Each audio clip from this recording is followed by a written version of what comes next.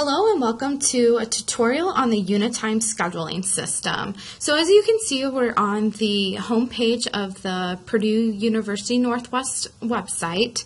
If you click on your My PNW link and click login to your My PNW, this is going to give you access to the UniTime system. So I'm going to go ahead and put my login, which is your career account information. So it's your career account login and then your password as well. So we'll go ahead and log in. And UniTime you're going to be using to schedule conference rooms, event spaces for your student organizations, basically utilizing it to schedule anything on either the North Central or the Calumet campus. So as you can see, I hit the Employee tab, and from there I'm going to go to UniTime.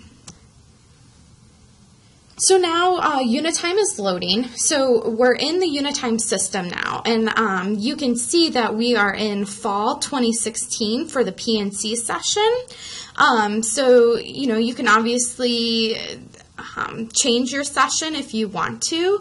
The first thing that we're going to do is actually do a room search, just so that you understand how to actually search for rooms. So if you click Events on the left-hand corner, and you go to Room Availability,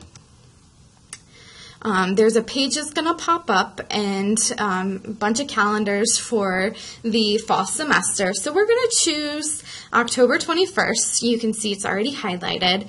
And we're going to choose 11:30 to 12:30.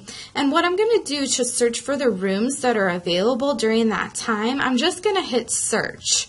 And this is going to search for all of the rooms that are non-academic rooms that are available on the campus that I have selected. So again, we're in the PNC academic session, so you can see the Dworkin Student Activities Complex, the LSF building, the Schwartz building, the plaza, the picnic area, which are outside venues that you can reserve, and then the technology building. So say I decide that I want to go ahead and schedule an event. You can just click Add Event. And then you always have to give the event a name. So we're going to go ahead and call this Open Mic for Student Organizations.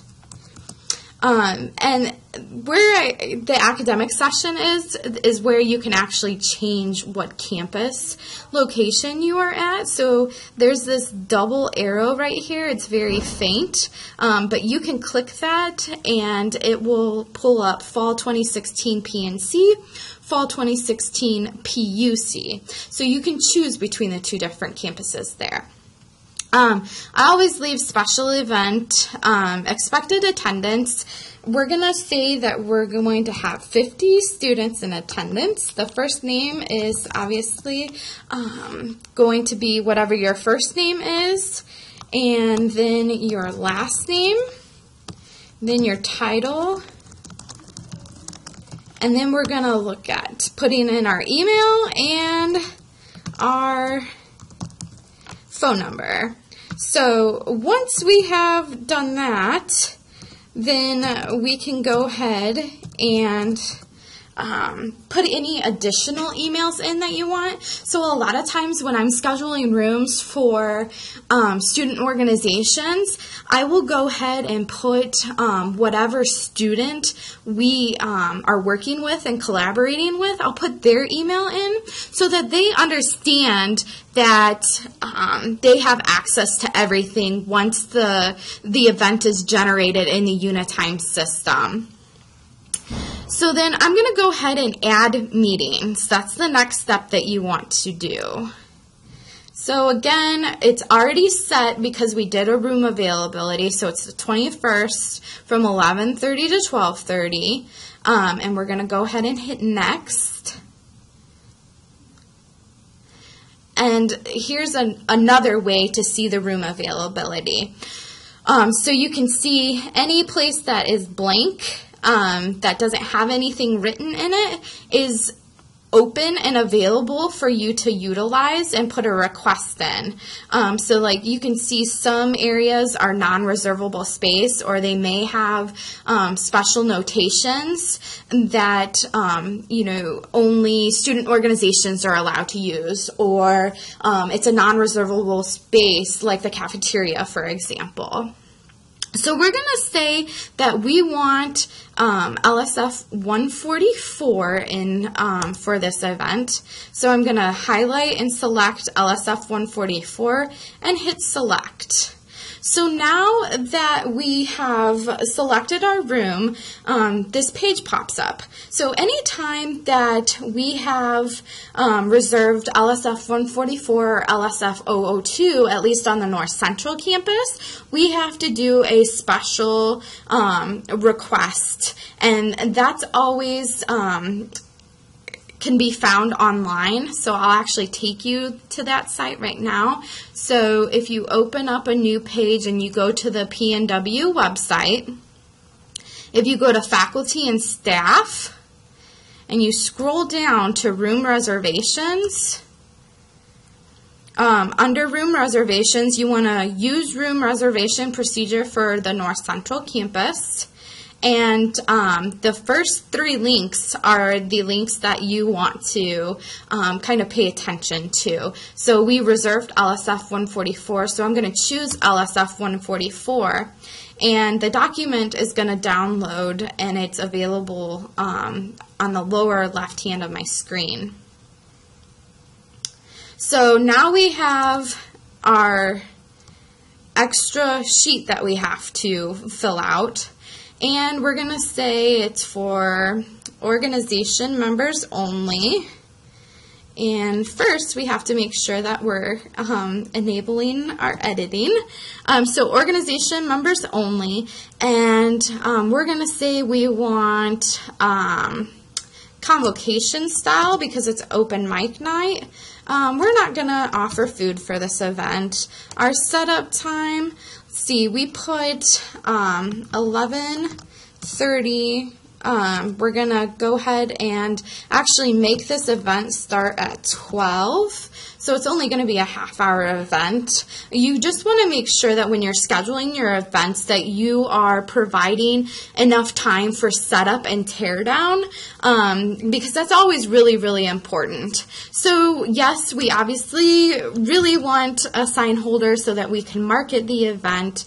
And I always choose both locations by the stairwell going downstairs in the LSF building, and also right outside of LSF 144. So the coat rack, because we're doing this, kind of could be chilly. We're going to go ahead and put yes, and a registration table is a yes, for me at least, so that we can kind of gauge how many people have attended. And I will go ahead and put it right out in the hallway. So then you can put any additional 6-foot tables that are needed. We'll probably just have one so that we can put any like awards or anything like that that we want. Location of tables we can put in front of the room. And the number of chairs needed, we said an estimation of 50 people attending, so we're going to go ahead and put 50 chairs. We don't need a podium for this event, and we are going to go ahead and request a stage because it's an open mic. So then you're just going to save this form, and we're going to go ahead and save as, put it in the student life folder. Okay, so now that that's done, we go back to UniTime, and you can see on my screen now that there's an attachment area. So I'm going to choose the file, and we're going to put our document that we just created into the form. So now you can see that it's uploaded my form that is basically telling the facility staff how I want everything laid out. So if you noticed on the form, and I'll actually pull it back up, there's a spot where you can put in other and requires a diagram. So if you work with Angel Cable on the North Central campus, she will actually help you with creating a diagram for the space. We've used that for Welcome Week and for, career fairs, stuff like that, where you need a specific layout for an event. So just remember that that's always an option. So now that we have our file uploaded, we're going to go ahead and create event. And once we create the event, we're going to go ahead and get this screen that pops up, and you can see that it has not been approved, but it's pending. So as your events are approved, you'll get a notification through the UniTime system that it has been approved, but you can also check in the UniTime system for your reservations. So I'm going to actually show you how to do that now. Go to events, and to filter, we're going to go ahead and put in, instead of my events, I'm going to put my last name and Amanda, because that is my name. And then you can see that it pops up that says requested by. I'm going to go ahead and put Amanda Shocked, and then I'm going to search. So then this is going to search for all the rooms that I have actually scheduled for this fall semester. And currently, with the UniTime system, we're working by semester. So as of right now, we can only schedule for the fall semester. There is talk about potentially changing that in the future and maybe being able to reserve a semester ahead of time. So just keep that in mind. But you can see like all of the events that I have pending. And then you can also see the ones that have been approved. So if you need to go back into an event, say you need to attach a diagram that you couldn't attach right then and there, you just click on the event and then you can edit the event. And then you can choose a file, upload it, and then hit Update Event, which is down at the lower right-hand side of the screen. So in a nutshell, that really is kind of your tutorial on utilizing UniTime. But feel free to contact our office at any time if you need any assistance. One thing that I really want to mention to you guys as student organization advisors is that only you are allowed to schedule in UniTime. So your student organization officers do not have access to schedule in UniTime. That is a policy set forth by the university. So if you're trying to get your student organization officers in this process, it's going to be rather difficult because they don't have access. However, you want to make sure that your student organization officers are completing the event form, because we need that in order to process any UniTime request. So if I get something from a student organization advisor and I don't have record of that in the event forms that we have received, then I will shoot you an email and say, hey, what is this event about? I don't have an event form. Could you please have one of your student organization officers fill one out so that I get more information about the event? But other than that, like I said, don't hesitate to contact the Office of Student Life. We're always willing to help with any event planning situation that you have. So once you're done with UniTime, you can go ahead and just log out.